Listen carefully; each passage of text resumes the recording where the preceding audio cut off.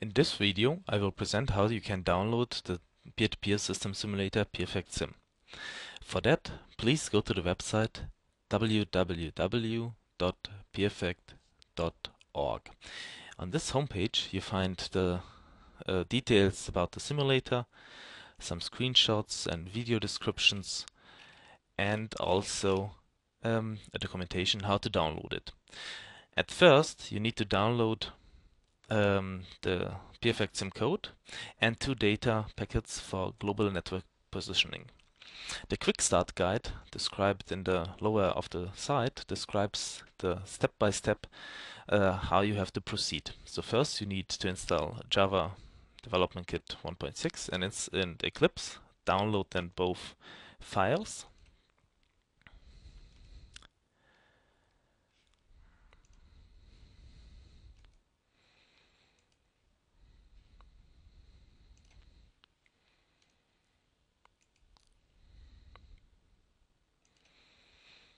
And then you have to unzip them.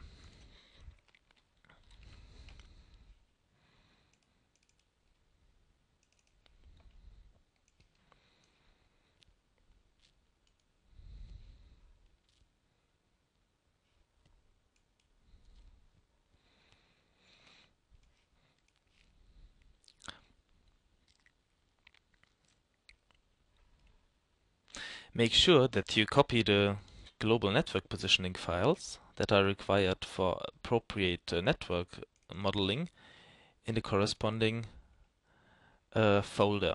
The corresponding folder is a data folder in the simulator. So we place them there and we unzip them.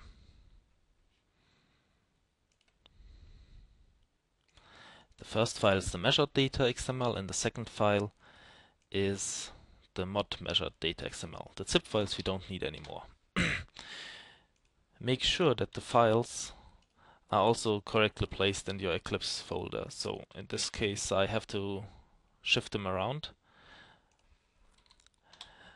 So this is my workspace. It's called Workspace 2 and there I have the simulator folder PeerfactSim.KOM version 4. Next I start Eclipse.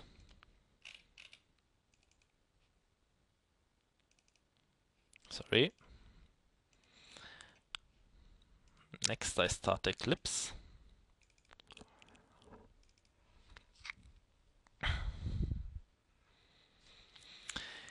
The detailed description tells us, so we unzip the files, we place the 2 unzipped network coordinate files in the data folder of the simulator, and we copy the simulator folder in our Eclipse workspace. That's good. So now we will open Eclipse and add a new Java project, and we will name it like the simulator folder.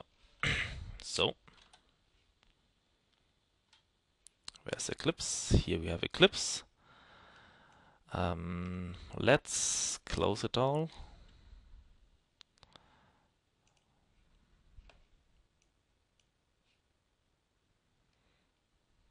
We don't need that.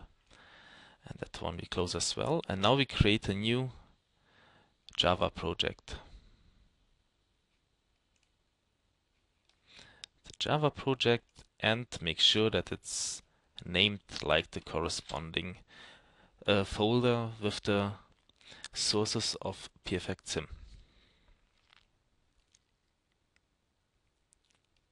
Next. Everything's fine.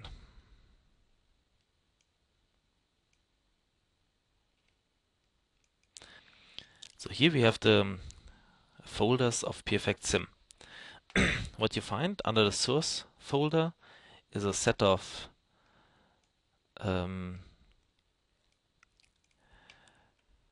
folders, a set of packages, and we have a separation according to the API in the simulator, so analyzers, applications, overlays, networks, services, storage, and the corresponding implementation. For example, in the overlay we have DHTs, which cover Chord, Kademlia, Napster, Pastry, CAN, or we have a network with global network positioning, some mobile network, some modular, and the global network positioning folder and the modular framework need the corresponding files. And so now what we do next is according to the description, we right click on a new project and build it.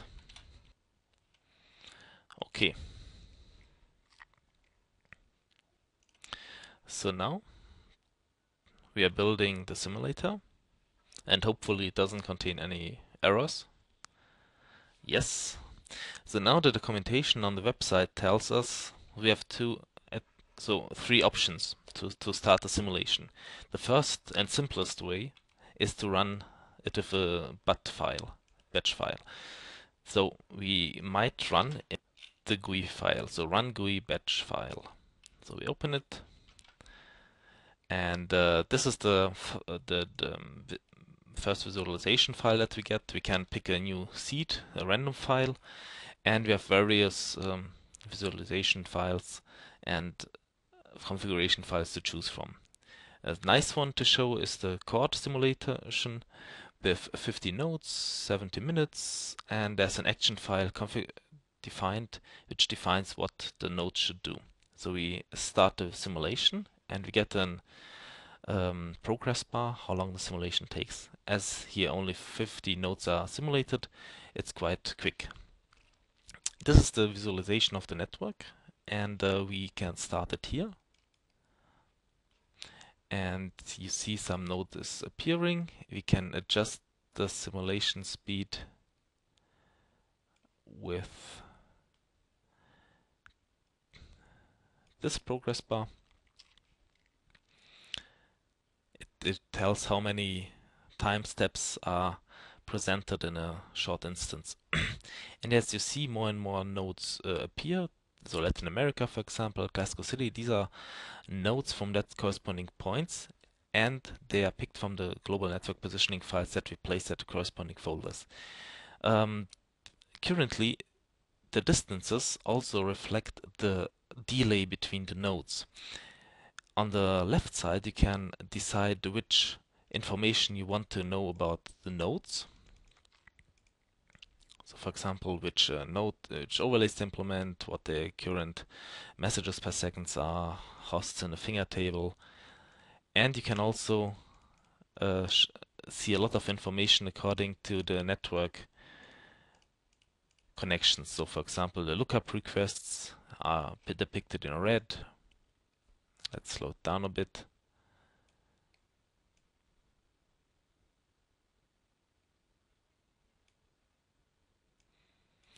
Okay, and the finger are pointing that direction, the successor and predecessor contacts. And we can also change from the topology-based visualization to the schematic visualization. So this is, as you can see, here we have the global network positioning view with the delays and the positioning according to the landscape. And here we have a chord ring where we see more clearly the successors and predecessors, the fingers. So everything is fine.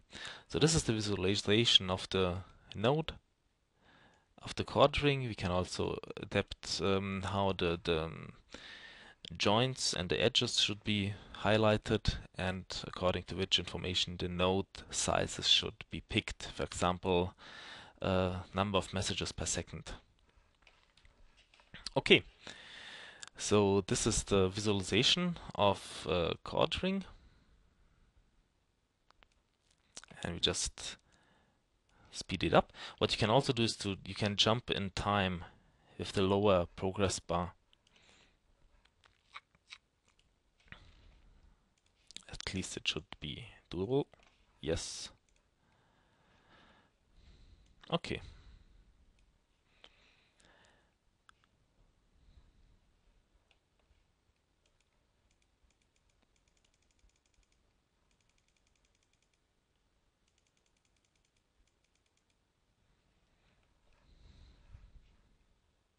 As you can see, this kind of information is only suitable for very few nodes. So if you would have 10,000s or thousands of nodes, this visualization would not be very helpful.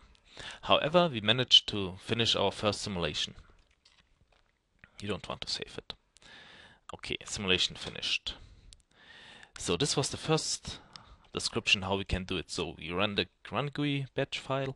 What you can also do is to create a new Eclipse application, a new Java application, and we can also let it run. So for that, just copy that. We go to run configuration. We create a new Java application. We name it like we want. Our second simulation. As a main class, we pick the GUI runner, and then we let it run.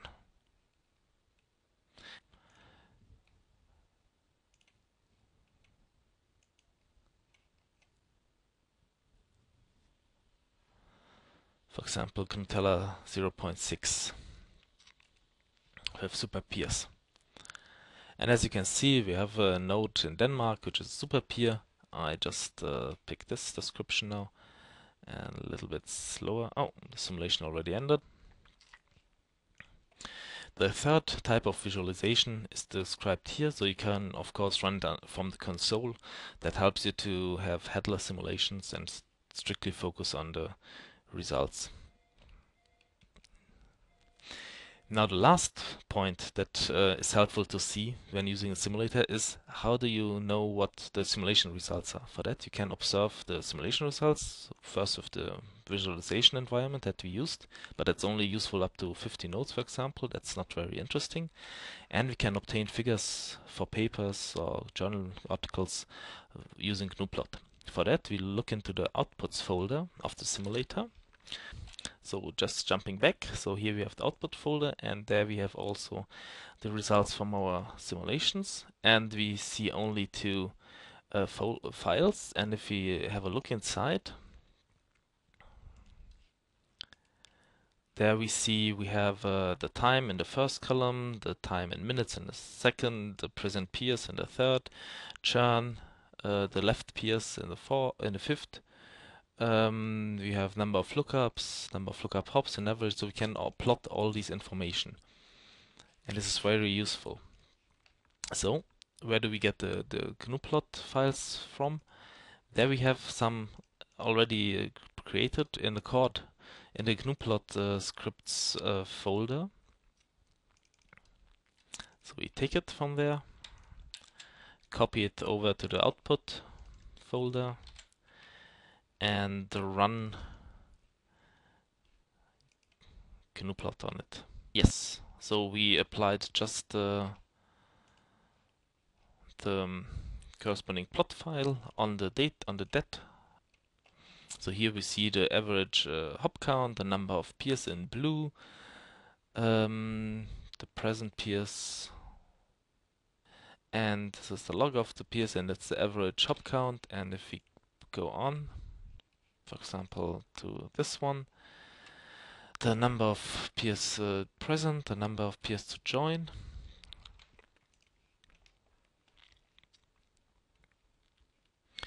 For example, also how many pre-assessing nodes there are, how many are not included. So we get a quite long, as long as you wish, description of the happenings. So this is where you should go to see your simulations analyzed. If you want to have more information on PeerfactSim, just visit the website. It's www.peerfact.org, and there you find a lot of information. So feel free to contact us and to download the simulator and test whatever you would like to know. So thank you very much for your attention.